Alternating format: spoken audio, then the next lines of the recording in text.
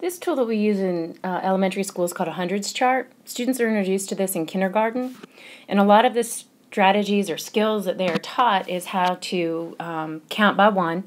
They also learn their skip counting on here, such as counting by fives, 5, 10, 15, 20, 25, 30. They also count by tens, 10, 20, 30, 40, 50, 60, 70, 80, 90, 100. They can count by twos, count by threes, and they use this to figure out the patterns. One of the patterns that they have to know and figure out is that when you go down the hundreds chart, you are increasing by 10. But when you move up the hundreds chart, you move back, that is decreasing by 10. And they also need to understand that you can count by 10 starting at any number. And we practice this. We do it with the tens, then we go to the fives.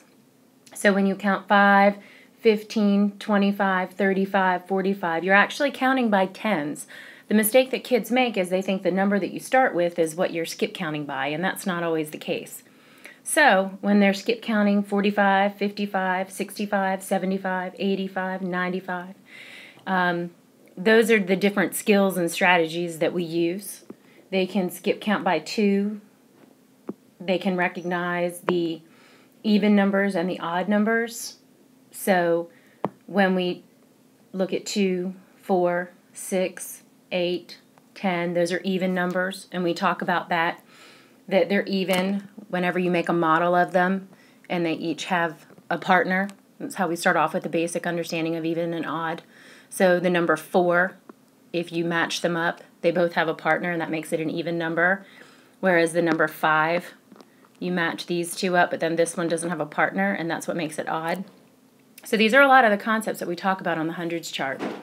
The biggest one that I want to talk to you about today, and how that these strategies in kindergarten continue into mental math strategies in first grade, is this concept of moving up and down on the hundreds chart.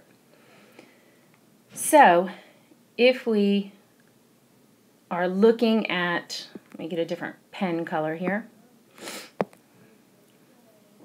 So if we are looking at increasing and decreasing by tens and by ones, we need to recognize the pattern of the number. So I'm going to go ahead and use the purple pen here, and I'm going to draw in a section of the hundreds chart. And this would be very typical about something that we would do in class. So if we were just going to isolate this part of the hundreds chart, we would ask the students, what happens when you start at 37 and you move down one space? And they would know, oh, we're adding 10, we're increasing by 10. If we go down another space, now we've increased by 20. If we go up the hundreds chart, we go backwards, we are actually decreasing by 10. So a number sentence might look like 37 plus 10, and they would know that that would give us 47, because they can visually see as they move down the hundreds chart. We can also look at 37, start at 37, and we can go over to the right.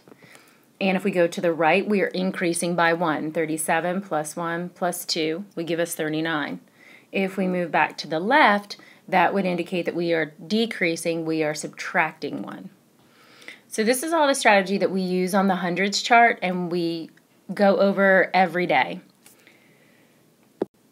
When you get into first grade and you start talking about the calculation, now it's students' responsibilities to do something such as we give them a piece of the hundreds chart, and then we put a random number in here. So let's say we put 52 in here.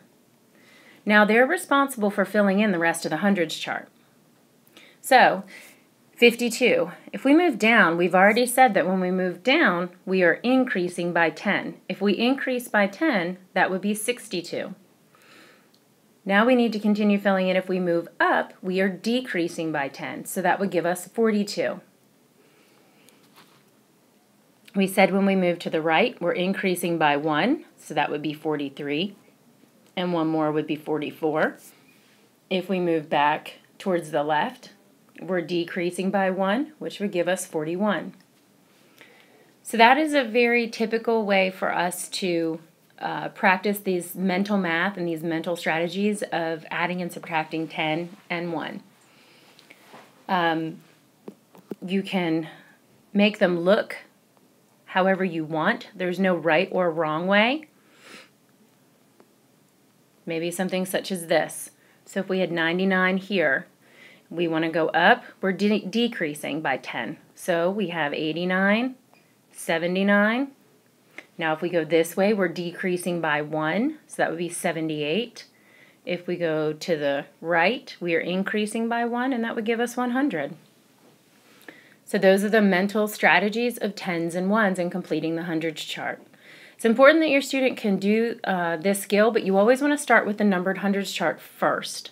And when you start giving them these puzzle-like pieces of the hundreds chart, start with a couple numbers in and let them recognize, and then start with just the one number.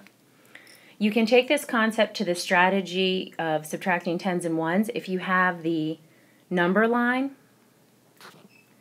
And let's say we had 62, and we wanted to show 62, and we wanted to show subtracting 10, subtracting 10, subtracting 10, just like we did on the hundreds chart, and then maybe subtracting 1, or let's change it up and do adding 1. So if we go backwards, it would be 62. We're going to subtract 10, and we would have 52. That takes care of this 10. 42. That takes care of this 10. 32. That takes care of that 10, but now we have to add 1 back to it, so that would be 33. And that's just practice going back and forth on the number line. So you have two visual representations of those tens and ones here. You have the hundreds chart with the hundred chart puzzles, and you have the number line. Both are excellent strategies for students to use.